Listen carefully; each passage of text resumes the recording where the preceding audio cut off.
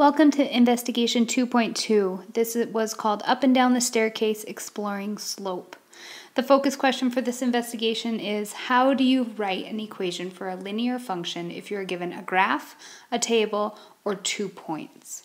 So primarily we were focused on slope for this investigation. However, I'm going to also focus us in on the y-intercept, because as you now know after investigation 2.3 and 2.4, you will be able to write an equation given those two bits of data, because we are looking at an equation format of y equals mx plus b.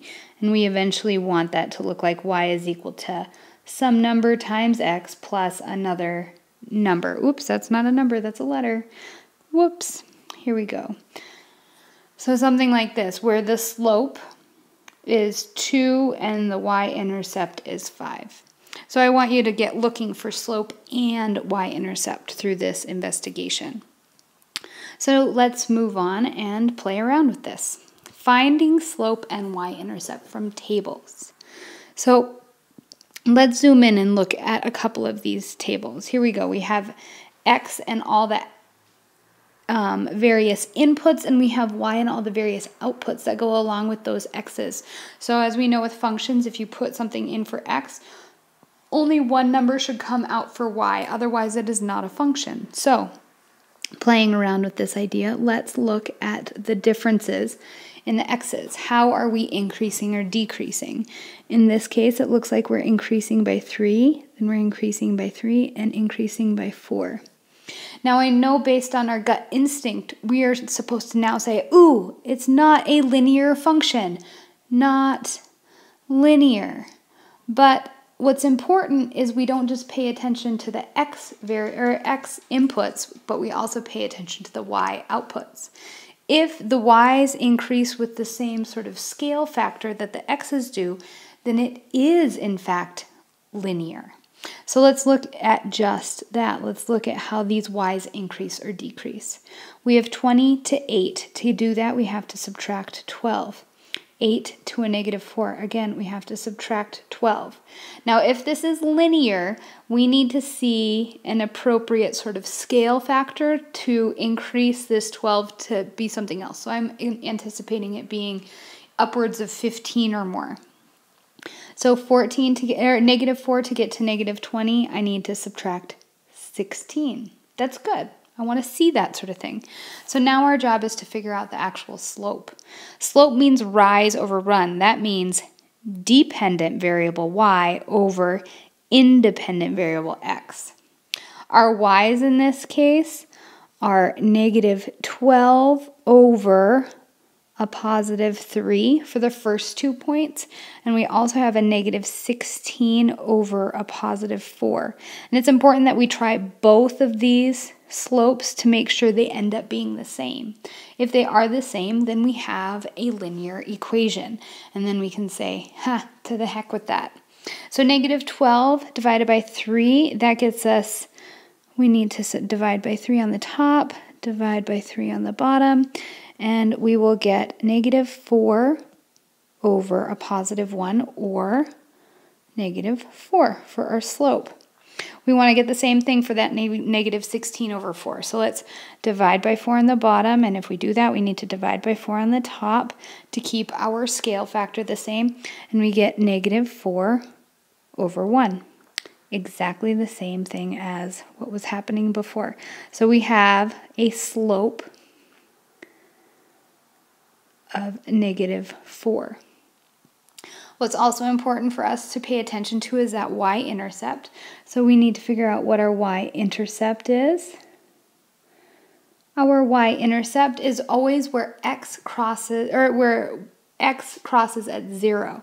So let's look for that point. X is 0 here. Our y is 20. So there are our 2 points. We have, or there is one of our points. We have y-intercept at 0, 20, so it crosses the y-axis at 20, and we have a slope of a negative 4. So we could technically write an equation for that and say y is equal to negative 4x plus 20. So that's kind of cool. Let's do the same thing for this next table below. We have an increase of 3 each time, just like the table above. And what's nice is it's each and every time it's like that, not just at their convenience like the last table. And we have 20 to 11, so we need to subtract 9 to get there. 11 to 2, which is also subtraction of 9. 2 to negative 7, we also have subtracting 9. So our slope, rise over run, is equal to our dependent variable. We got a change of negative 9 over our independent variable, change of 3. Negative 9 divided by 3 equals negative 3 as our slope. So our slope equals negative 3. Now, in this case, we also have a y-intercept of 0, 20. However, if we didn't have a y-intercept, if the x never became 0, all we would need to do is play around with that whole concept of scale factor, looking at this rise over run, and play around with it a little bit, move it around, and we'd find our y-intercept. Our y-intercept in this case, though, is 20.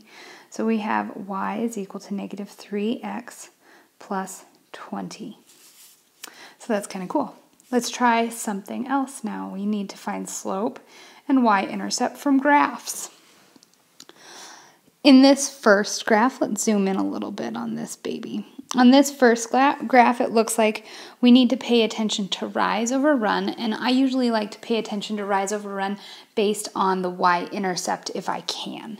And so I have a y-intercept right there where it crosses the y-axis at 0, 3. So we can write down our y-intercept right away being 3.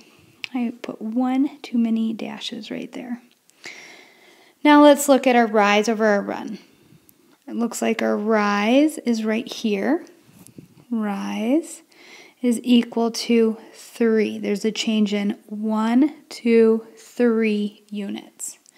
And our run in this case is a change of 1, 2, 3, 4, 5, 6 units.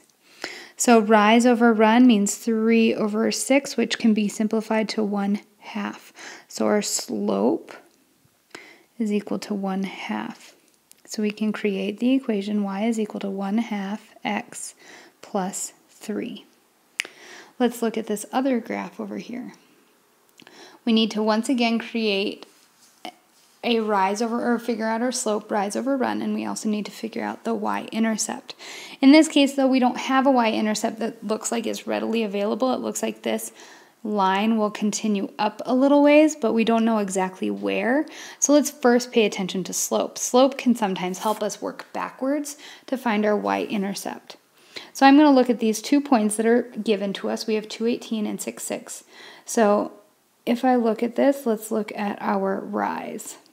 Our rise between these 2 points, 18 down to 6, that means it goes down 12 units. And our run, in this case, is going from 2 to a positive 6, which is a plus 4. There's our run.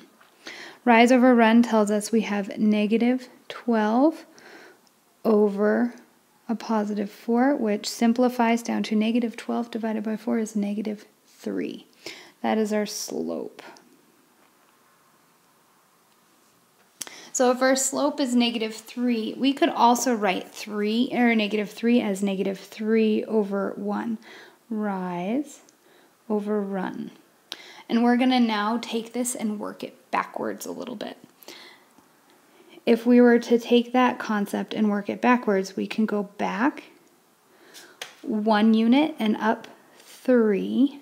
And if you notice, all of our units or all of our little tick marks are going up by 2, or going up by 2s. And then we'd have to work it back 1 unit and go up 3. So our first initial one went back to 121 right here. And our next one, if we went back 1, we went to 0. We're getting our y-intercept, and we're going up 3 to 24. So our y-intercept is 24. Our final equation, y is equal to negative 3x plus 24. That's kind of cool. We're playing around with this whole concept. If you can see, I've drawn a lot on my graphs, and I expect you to do the same on the quiz. But play around with this whole idea of rise over run and working backwards with it. Let's do one last type of equation because this will be on the quiz as well. Finding slope and y-intercept from 2 points. You will at least need to find slope given 2 points. You might not need to find y-intercept. However, we can do it. We have an x and a y point and another x and a y point. One way we could find the slope and the y-intercept, which is really helpful, is actually making a graph. So you could totally graph these and say 1, 2, 3, 4, 5, 1, 2, 3, 4, 5, 6, 7, 8, 9, 10, 11, 12, 13, 14, 15, and actually graph them. So we have 0, 15 up here. I can't quite do it. 0, 15, and we have 5, 3, and then we'd be looking at the rise over the run of this situation. So we're going to be looking at how far did we go up from or down. So we can look at how far we went down from the y-intercept. We went from 15 to 3, so that's down 12 units. And then how far did we go over? We went from 0 to 5, which is 5 units. So our slope in this case is negative 12 over 5. Our y-intercept, which is awesome and given to us, is 15. So we could essentially write an equation y is equal to 12 over 15x plus 15. One other way that we can find the slope and the y-intercept would also be using the slope formula. So let's do that with this equation. The slope formula is looking at the change in y's over the change in x's. So when I write change, I mean subtraction. So let's look at this. We have y's here, and we have x's here. So let's look at this. 2 minus a negative 4, there's our change, over negative 2 minus 4. So there's our change in y's versus our change in x's. So 2 minus a negative 4, we can really say that's adding. 2 plus 4 equals 6. Subtracting a negative means you're adding. And negative 2 minus 4 equals negative 6. So 6 divided by a negative 6 equals negative 1. So there is our slope. Negative 1. Now from there, you just have to kind of work it out. If I'm doing a rise over run situation, negative 1 over a positive 1, that's essentially how we can also rewrite a negative 1. We can now manipulate this whole concept of rise over run given these points. Let's look at negative 2 over 2, or negative 2, 2.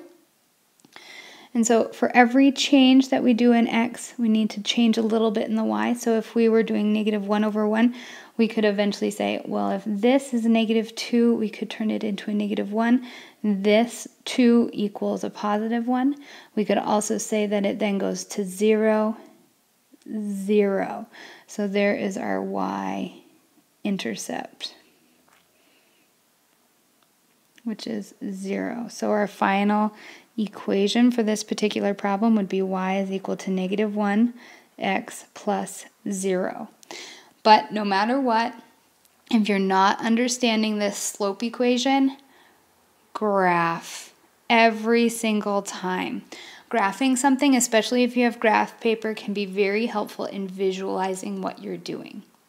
So hopefully this video helped you out a little bit, and I hope that you are able to find the slope given a graph, a table, or 2 points.